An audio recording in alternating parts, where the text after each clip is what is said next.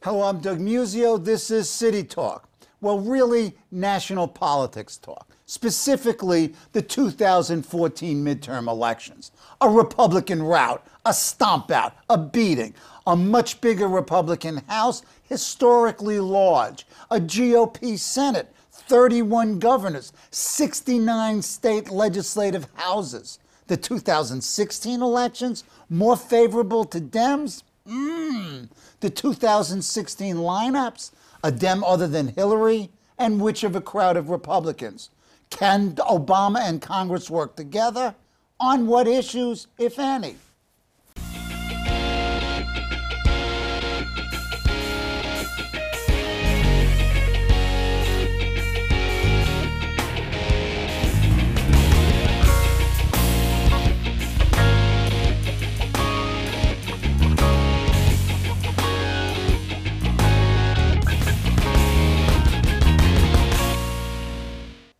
Here to talk all this talk is Ed Rollins, one of the wisest of political wise men and by far my favorite political analyst. Welcome back, Ed. My pleasure. Thank you. You were here a month ago.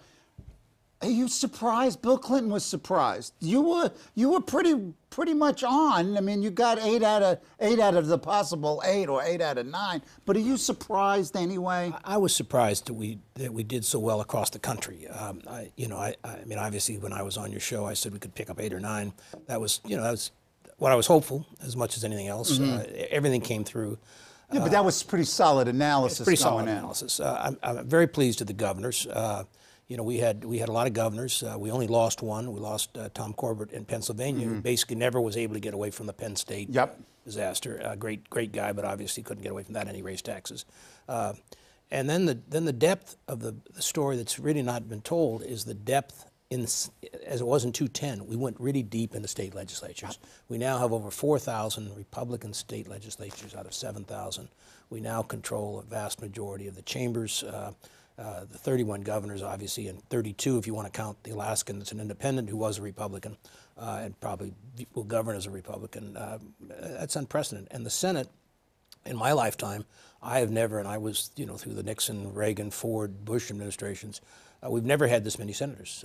Reagan never had this many senators. We had 53 when he got elected in the landslide. And we've not had this many House members since 1928. So. I mean, so in some ways, this is a unique election. We're going way back into the last century to see a Republican dominance of the Congress since the 20s. What I argue with my friends who are in the Congress and those who advise the Congress is we have been given the ball back again. Now we have to show we can run with it. It's not a question of, it's an opportunity. We have the combined Congress. We can now set an agenda. The president may not go along with the agenda. It'd be nice if he did, but if he doesn't go along with the agenda, at least there's going to be a presentation made to the American public. Here's what Republicans believe, and here's where we move forward. Divided government, obviously, which we've had divided Congress, hasn't worked very well, and divided government definitely doesn't work very well. But we're going to, at least for the next 2 years, have a president who can either play or not play. If he doesn't play, then obviously Republicans have to put forth an agenda that can sell to the country.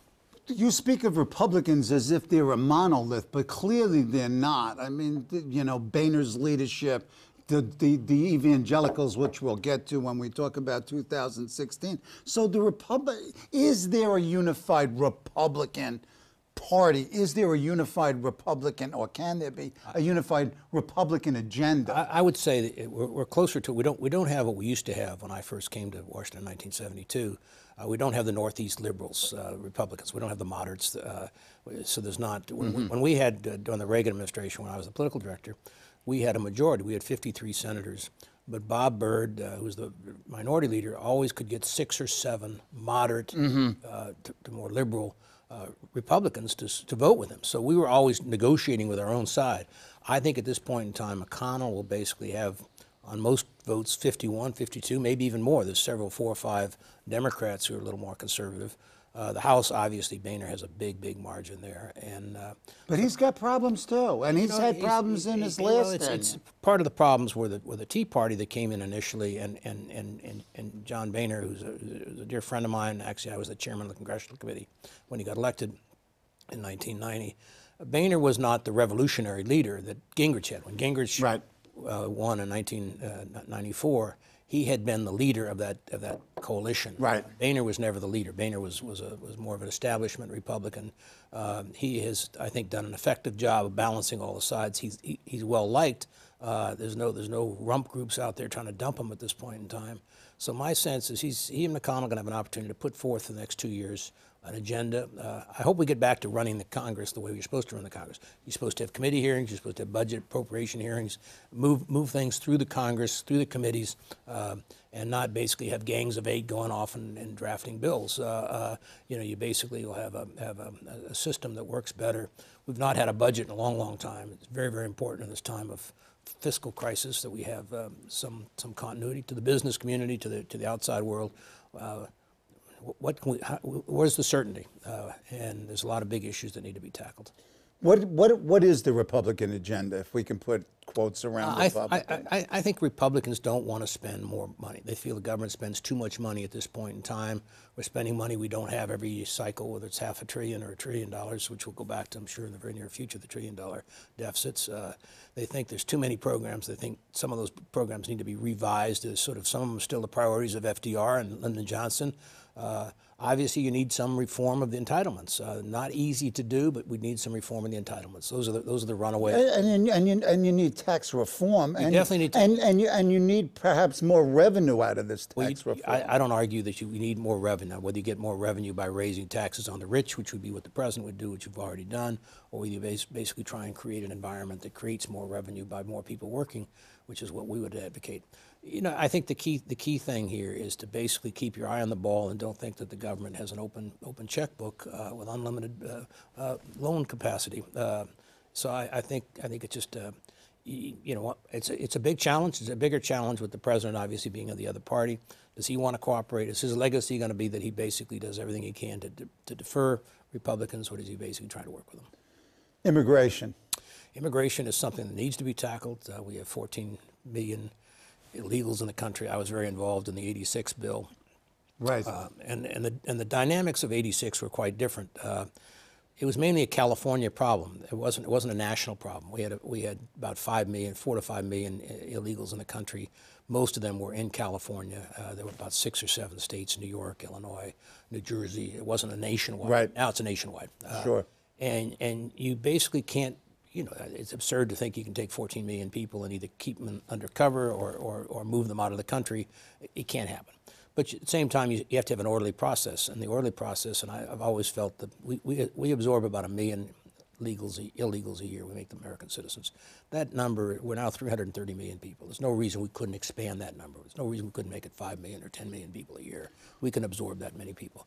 Then you can basically do the things that you need to do. You can have the farm workers. You can have the intellectual people who come here to basically study at Harvard and MIT and great universities like your university and don't necessarily want to go back. They've got the skills, but today they have to go back to the countries of origin. So my sense is it needs to be comprehensive. It needs to be looked at. The failure of the '86 bill was that it was not just a question of an amnesty. It was a question of employer sanctions. The employers were supposed to guarantee that once we did this, we wouldn't do it again. And obviously, it never happened. Never happened. We need to make sure our borders are secure based on the threats of terrorism and what have you. And it's not just, we need to know who's here and why they're here. And it needs, again, be a land of opportunity. We're a nation of immigrants. Immigrants have always contributed greatly to this country. I think that my fear is the president this week or very near future is going to basically put a blanket amnesty program out there. And it's not really, he cannot give people citizenship. All he can do, only the Congress can do that. All that he can do is basically say to the Department of Health and Homeland Security, which is where Customs and Enforcement is, don't deport anybody. Don't deport these 3 or 4 or whatever million. It's not giving them a path to free. It's basically saying it's okay to stay here. You came in here illegally. You get to stay here as long as the executive order stays in place, which is only could only be 2 years. Could only be 2 years. So at the end of the day, and I think if he does it this way. It obviously will defer the Republicans in the Congress from trying to do a long term. With the assumption that there is both the will to get to the first of your points, and that is expand the opportunities for illegals to become legal without sending them back home. If that's not there, you can't send them back home. What you're going to do if you basically say that 4 or 5 million can stay here and not be deported, that means that another 5 or 6 million are still could be deported, and so you're creating a class among the illegals, which is a class warfare, which is not fair. I think the key thing here, and the problem that no one wants to explain, the Senate bill that was passed and had 14 Republicans vote for it. Most of them did not think it was going to go. Thought it was going to go to the House. It was a one-house bill. Right, and so we don't live in a unicameral. We basically have 2 houses of Congress, and so. So for the president to say take it or leave it is not fair, not amiable. I mean, this was a John McCain, Chuck Schumer bill that they put together, and at the end of the day, we need to look long and hard, make sure the borders are secure, make sure that people who come here are safe, make sure that there is the need for this kind of workload. I mean, you just don't need more and more people that come to the country illegally that can't find work or basically become a burden on states. Lots of us look out at the next 2 years and see not compromise and agreement, but virtual deadlock. Forget about gridlock, deadlock. I would not argue against that. I'm very hopeful that there will be at least a coordination in the Congress and they can put things forward. I don't think the president basically is going to sit down and say this is what I want, and either Boehner or McConnell saying this is what we want, and that would be a good thing. That'd be a positive thing. There are 4 big areas we need to deal with as a country. One is we definitely need immigration reform. Second, we need tax reform. We have the highest taxes, corporate taxes in the world.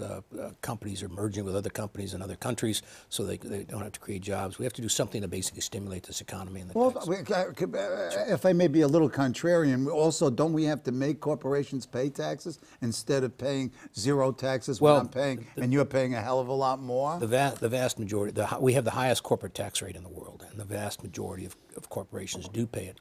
Where we really get clobbered is small business is taxed as individuals. They're not taxed as corporations. And so a small business can be paying 39% or 50 or 60% when you put the state and city burdens on them. And that puts companies out of business. Okay. So somehow we have to basically re-examine. The problem is Dave Camp, who's been the chairman of the Ways and Means Committee, has spent the last 4 years, he's now leaving Congress in January, probably be succeeded by Paul Ryan, who was the budget chairman. The problem is no one studied the tax issue more extensively than he did. He's had thousands of hearings. He's about every tax expert in the world. And they've sort of blown apart all the little gimmicky type things, flat tax, 10-10-10, all the stuff that you hear in the course of the campaign. And really to have at minimum the same revenue you have today, and maybe even add more revenue, it's complicated because somebody always gets stuck. And the people who usually get stuck, the financial community in some way, shape, or form, so they have the strongest lobbying. So the moment that they came out with this plan, a very comprehensive plan, it was dead on arrival. Couldn't get a vote in the House. I think they've got to work. And again, I would say take 2 years, figure this out, do as effective a job as possible, and get something that's workable and something that's long-lasting. Okay, let's do a little post-mortem on 2014. It seems that Tip O'Neill was wrong, or mostly wrong, in this election, that all politics was local. I mean, clearly, Obama hung over this campaign nationally. Democrats try to localize it. Grimes doesn't even admit that she voted or didn't vote for the president. Obama too much of an albatross? He was a big albatross. Actually, the 2 elections we've won, 2010, the congressional midterm elections, Nancy Pelosi was the target in 2010. Right. Millions and millions of dollars were spent demonizing her, justifiably or not. And in this particular case, we didn't have to demonize the president because he already had record lows. I mean, if you took away the support of the African-American support, which is like 80-90% approval rating of the president, and it's certainly their right to be there because they're obviously proud of him and may agree with his policies, he'd be down to 25%. He'd be the lowest approval ratings ever. I mean, he's down among the lowest now at 40% and below. So among the white voters, and you have to remember this is an election which 75% of the electorate were white voters. Well, that was a major change from 2012 and 2008. Different electorates. 60% of those white voters voted for Republicans. So at the end of the day, the voters that turned out, and there's always a big drop-off. There's always a 40, 50 million vote drop-off in the midterms because there just isn't the interest. This was a record low. When they finished counting all these places, it's going to be a record low. It's going to be a 70-year, 80-year, probably historic low. Irony, more money, ironically, more money was spent in this race, turning people off, I think, than anything else. Talk about the massive infusion of money, nearly $4 billion, and it's made this election cycle really mean. There's no serious race in this country. It used to always be, and I ran the congressional committee, and just being the White House political director. There was always a struggle as to who were your priorities. You couldn't fund all the races. Right, you couldn't, right. And even your good challenger races, you didn't have sufficient funds. That's no longer the case. There's now more money than either side ever needs to take the serious races and make them viable. The problem is you now have independent expenditures that are in there that basically are uncoordinated, meaning that if someone was your friend and wanted to go out and give $10 million to your congressional campaign, you can't have any coordination. Your campaign manager can't talk to them. And they can talk about any issue they want to. So you take a campaign like Joni Ernst, who just won the Iowa race. She had issues she wanted to talk about. There was more money being spent on this by different groups, basically driving messages. And no one knows who's what. It all blends in. So you think it's all one campaign. And to a certain extent, as a strategist, losing that ability to control your own campaign is a serious long-term problem.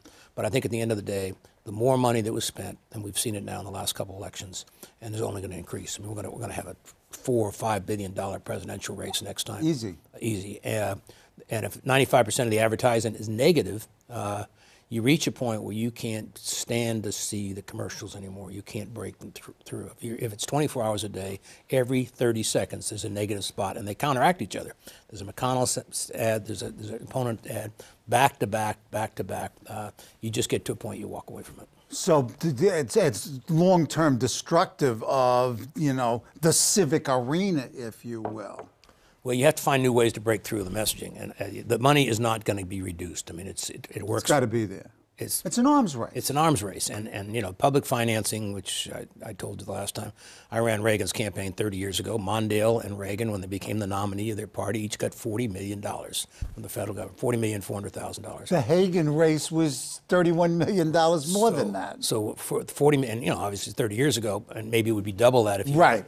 If you factor. But I ran a national campaign. There was no cable in those days. I ran a network. I ran 50 states. And basically, spent it all, as did the other side. But it was not like I was sitting there saying, "Oh, if I only had $10 million more, I could win 49 states." Sure. So my sense today is that public financing is not coming back, at least not in my lifetime, and it works for the incumbents. So they're going to continue to want this thing. I don't think it's good for the process. I don't think it's good for America.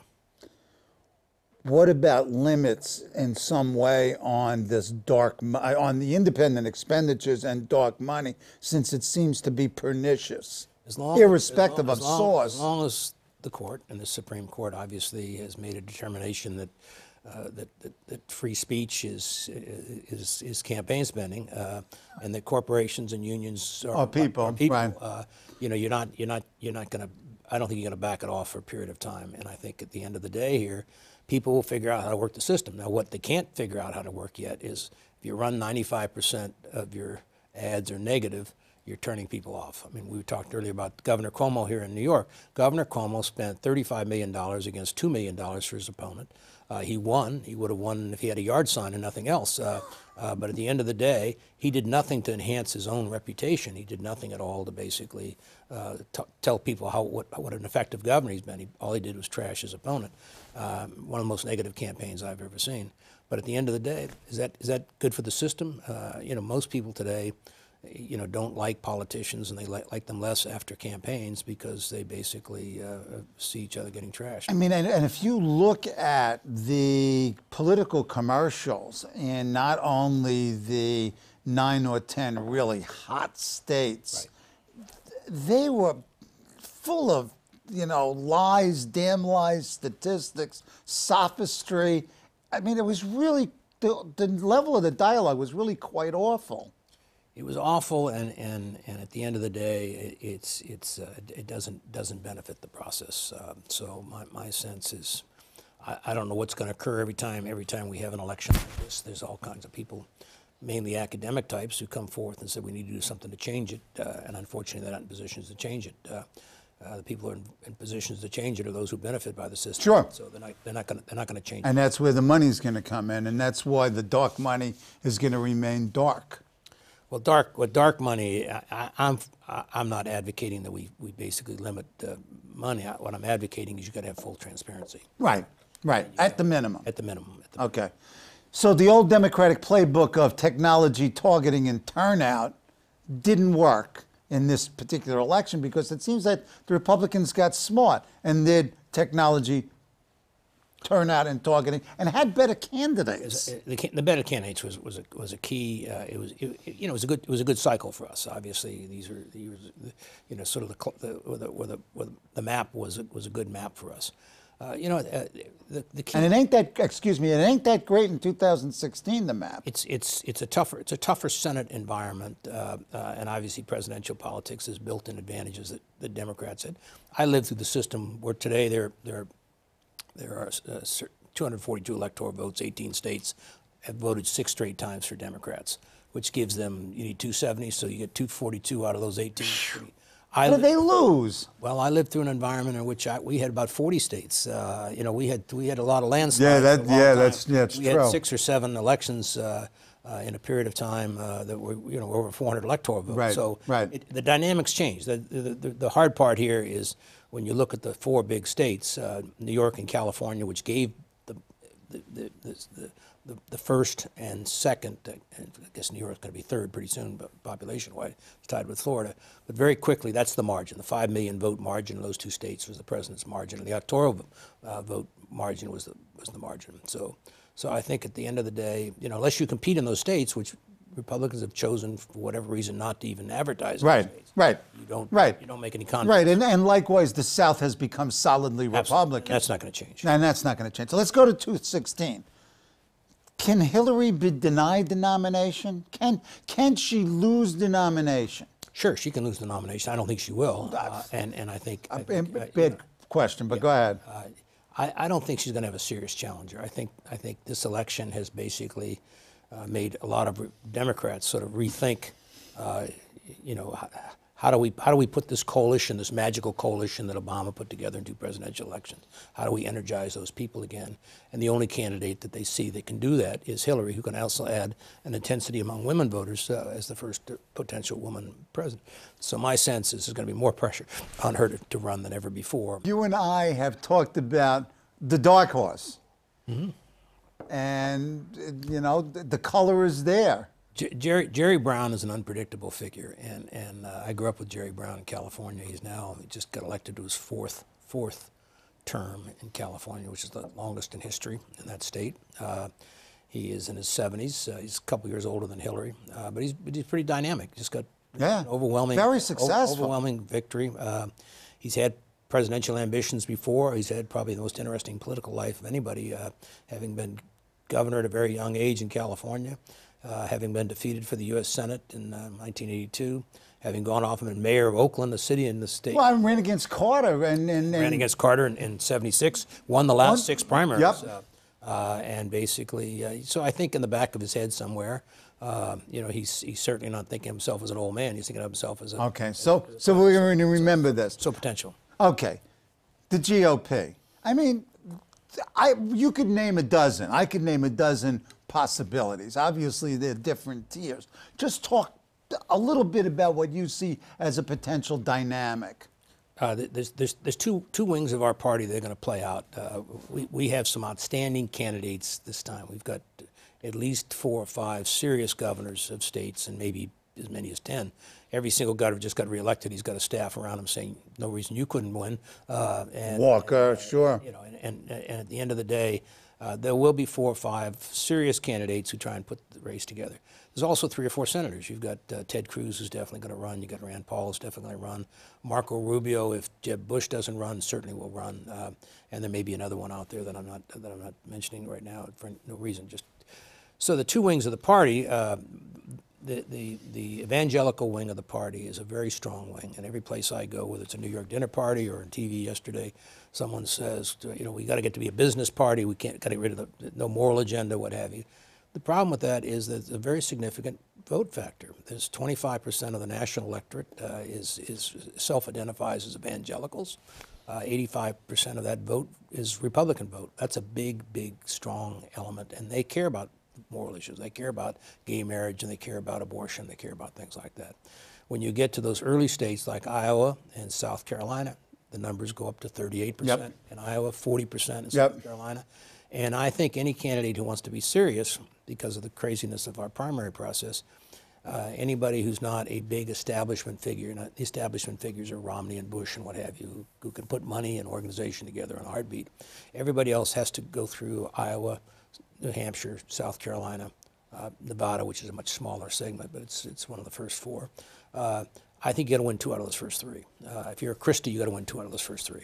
And if you don't win those first races, it gets very hard to be viewed as a viable candidate. Okay, so we got a minute. Suppose if you're Mike Huckabee. Mike Huckabee obviously runs as the evangelical candidate, and he has to beat someone like Ted Cruz, the outstanding doctor from Johns Hopkins, who's in the race. There'll be there's several others. Walker, the governor of Indiana, Mike Pence, who's also, you know, they all kind of tap into that evangelical. But I think the evangelicals have made a determination that they're tired of being the backbone of the party and losing to the establishment candidate at the end. So okay, who's the establishment candidate? I would say the establishment candidates are Christie, obviously Jeb Bush if he runs, and then the governors. Could be Kasich, could be Walker. Could be Walker, one of those. Okay, but we'll have to end. But Jeb Bush and Hillary Clinton, is this moving forward or is this moving backward? Well, it depends. You got it depends. 20 seconds. Depends on Jeb Bush. If Jeb Bush wants to run, I think he's a very credible candidate. It's not a lock. It's not. He's got to go win this thing. But I think if the two of them run, they respect each other's families. I think it'd be a much higher plane. There's a lot of Democrats who would basically be supportive of a Jeb Bush candidacy that don't like Clinton. Not a lot, but I mean some. But I think it'd be a very credible campaign. My thanks to Ed Rollins for being on the show. Join me next week when my guest will be Ian Vanderwalker of the NYU Brennan Center for Justice to talk about dark money here on CUNY TV.